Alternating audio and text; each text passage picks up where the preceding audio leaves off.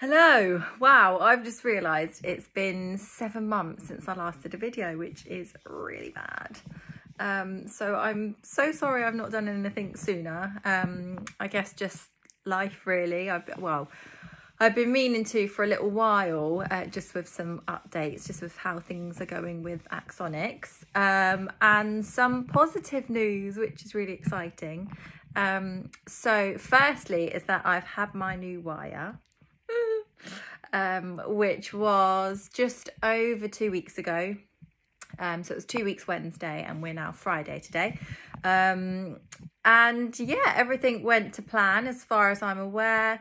They were able to remove the original wire, implant the new one down the other side of the spine and connect it to the original battery, which is good.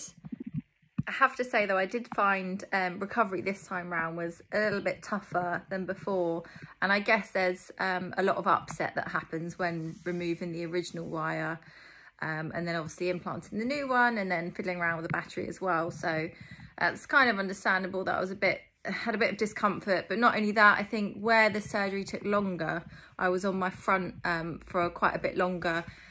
And I just, the following day, I just had such a painful kind of chest. And I think where my head had been kind of twisted and with tubes down my throat, my neck and everything hurt. I literally woke up and I was just like, the next day, and I was just like, oh my God, I felt like I couldn't even move.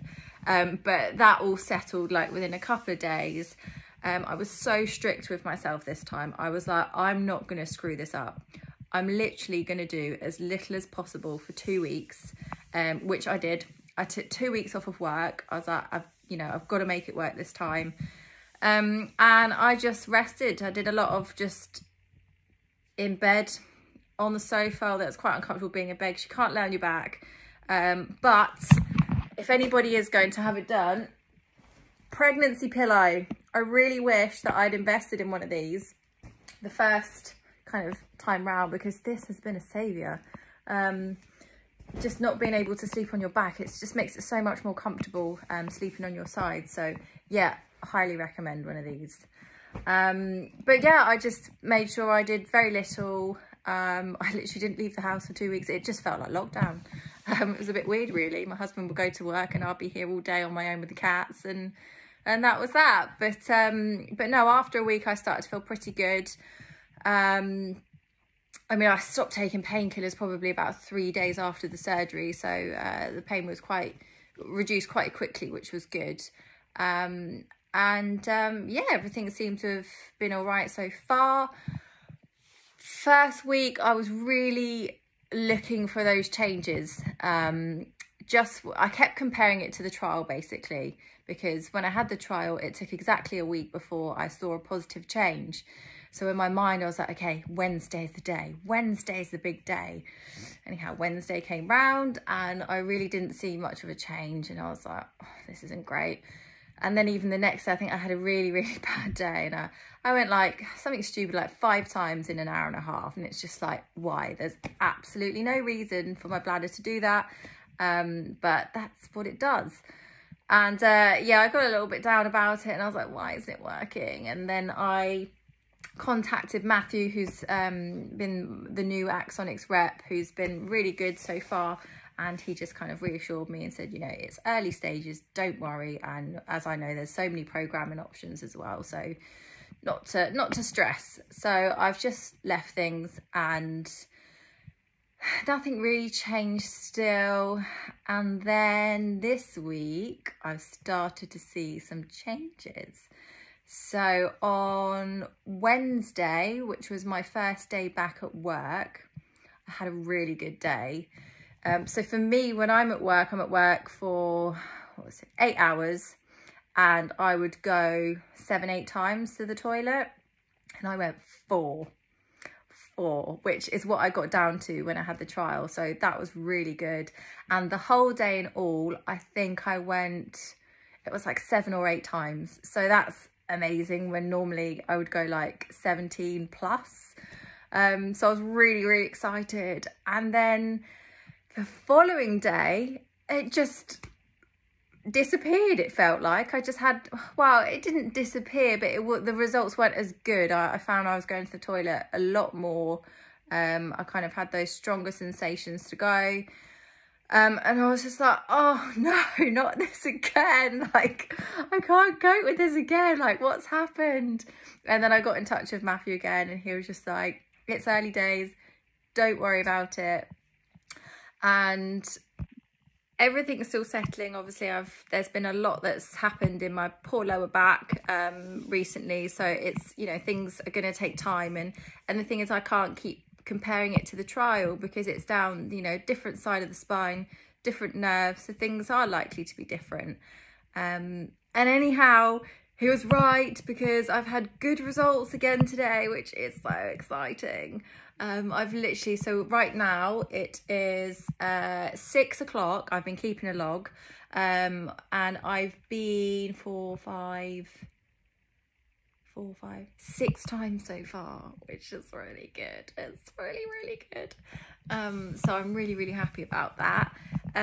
Sensation wise, I'm getting a bit of a twitch in my toe, which I had before. It's kind of my toe and my foot, which I had before.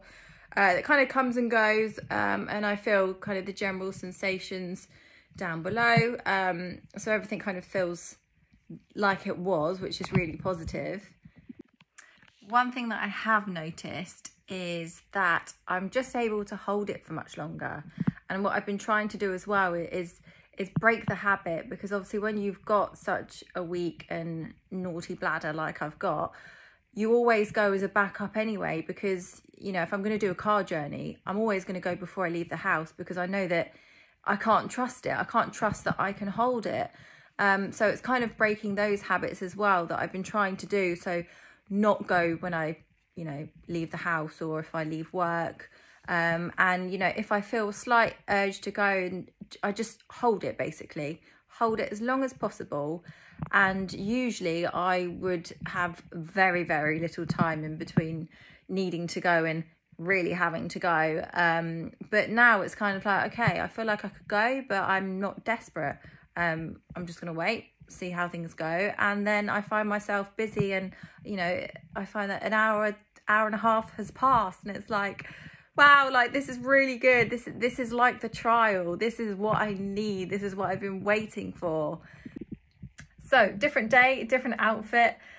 Partway through that video, my husband actually came home from the gym, and I stopped recording, and then I just didn't pick it back up again. And here we are, I think it's 2.5 weeks later, and I'm finally getting around to finishing it, so, which probably isn't a bad thing, because it's given a little bit more time for things to settle, for everything to kind of recover, and just to give the results a bit more time.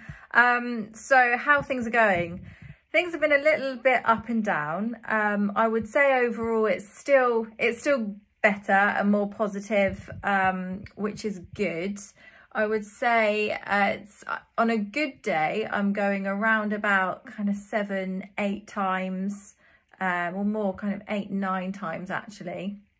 And then on my bad days, which actually really aren't that bad when I compare them to when I didn't have the implant, I'm going around about kind of 12-13. As for before, it was kind of a good day was kind of 17. So there's a real big difference there, which is really good. I'm still finding that I feel an urge to go quite often, but the real difference is that I'm just able to hold it for much longer. Before I would have very little time, and now I've been finding that I have that kind of urge. I'm like, okay, this is fine, I'm not desperate, I can wait. And then before I know it, an hour and a half, maybe even 2 hours has passed. So it's just kind of kicking that habit, and just holding as long as possible, and almost having to retrain my bladder again.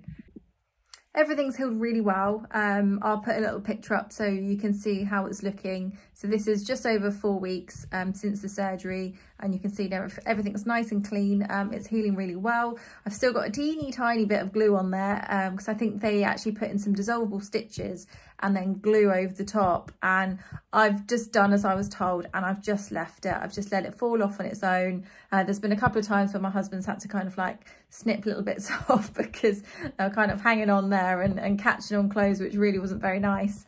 But it's healed so nicely, and yeah, really, really good.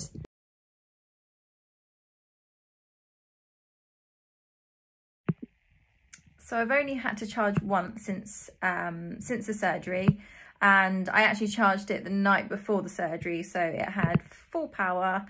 And I was kind of expecting it to last a little bit longer, but I guess during the surgery they do kind of tests, and that would have drained a little bit of the battery. So now we are, yeah, just over a month. Wow, that's absolutely flown. And I've been pressing it daily because I'm like, oh, I've got to need to charge it soon, surely. But it's still green and it's fine. So I'm just going to kind of check every couple of days now and just charge it as soon as it starts flashing, really. So overall, I'm really happy. It's really exciting that I'm actually seeing these changes and everything seems to be going in the right direction. It's not perfect. I don't expect it to be perfect, but maybe we can improve things a little bit through programming, just so that there's hopefully a bit more consistency, because it's a little bit frustrating. It's still not bad, as I say, the bad days, but it would just be nice if I could just trust that it could be good the majority of the time, but we'll just have to wait and see. I had some really lovely people reach out to me through my previous videos. Quite a few people actually messaged me on Facebook, and I felt awful because they were sat in my requests and I didn't even know for quite a long time. So I did eventually get back. But my thoughts are, obviously not everybody wants to ask questions in the comments. So what I'm going to do is I'm going to set up an Instagram page. I'll call it Axonics April, nice and easy to find. If anybody does have any questions that they want to ask about the procedure or getting the wiry done or anything at all, I'll do my best to answer what I can.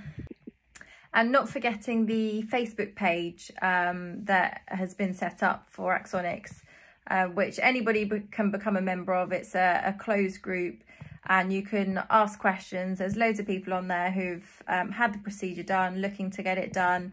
And it's just nice to talk to other people that are going through similar things, really. And what was quite nice for me is that someone who contacted me, it turned out they were having their trial done literally the day before I had my wiry done. And it was really nice to have someone to talk to in the lead up to it and also after as well. So I'm going to stop waffling on now because I tend to do that. But to wrap things up, overall, I'm really happy to finally be seeing some improvements, and who knows, they may improve even more with programming. But fingers crossed, this is now my friend for life.